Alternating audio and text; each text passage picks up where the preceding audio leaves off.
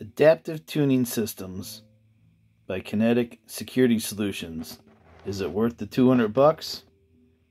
First of all, this is a barrel tuner, and it literally just threads onto the end of the barrel, in this particular case with 5/8 by 24 threads, and then it fits over the end. As you can see, there's a lot of gap in here. This is the competition size on just a smaller barrel, and then you thread your muzzle brake or your suppressor on the end. This particular build was just a Savage 6.5 Creedmoor takeoff barrel. Threw it on one of my old Savage 110 actions. Put a couple Leopold rings on there. All these groups were shot with just a SWFA 16 powered fixed scope. Nothing special here, guys. So I was putting it up against my Black Hole Weaponry 6.5, which I was also testing out and breaking in the barrel, which was shooting a .217 3-shot group shortly after. Well, it's still during break-in. So after about, I don't know, 20-something shots of break-in, we started sighting in, shot our first group, just a 3-round group of .974 center to center. Shot a second group of 1.05 center to center. Obviously a little stringing there. Then we went ahead and started going right into the test that Adaptive Tuning Systems recommends.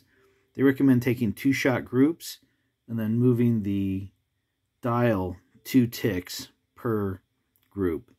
I cheated a little bit and went 3 per group.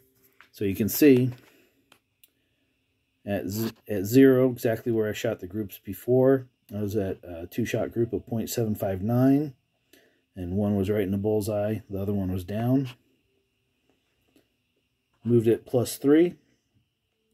The group went to .445, which seemed pretty impressive.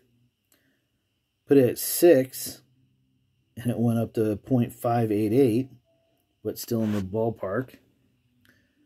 Went up to 9, and the group went all the way down to .267. That was pretty impressive. So I thought, wow, we're really getting to a sweet spot. Moved it 3 more to +12. And the group opened up to .883. Moved it to 15 tick marks. The group went up to .289. Moved it up to 18. And that was spectacular. Basically, 2 holes just barely elongate it at .061 center to center. Moved it up to 21 tick marks. And that was .402. Moved up to 1 full rotation, and that was at .677. Now, this has multiple rotations that you can go around.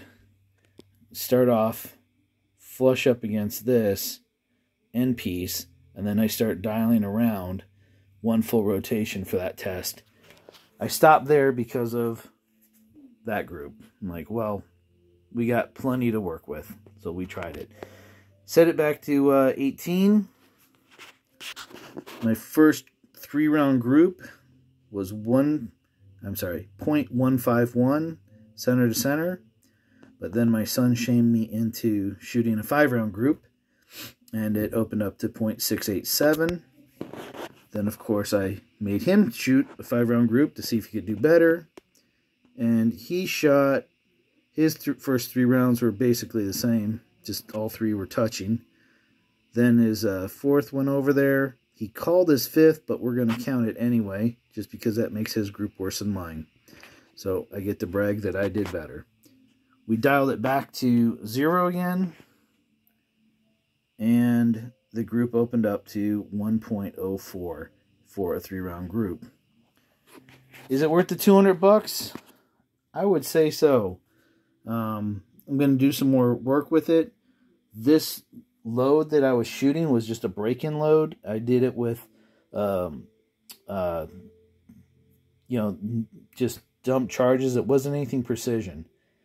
So yeah, I was impressed that you could actually take this barrel tuner and tune it to, for a hand loader, of what would be considered a really substandard for accuracy, and get something as crazy as a .151 group. Could it be luck? Yeah, it could have been. But I think we're going to try that, repeat it. We pushed it out to 500 yards. Had a couple groups out there where it just seemed to hit exactly where we were aiming. So it's pretty impressive. I'm going to be trying this out some more.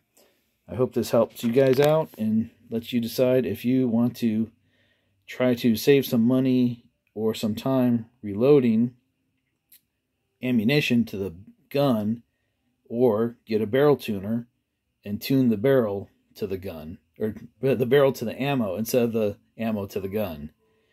It's an interesting concept after loading for almost a decade now. Hope this helps you guys.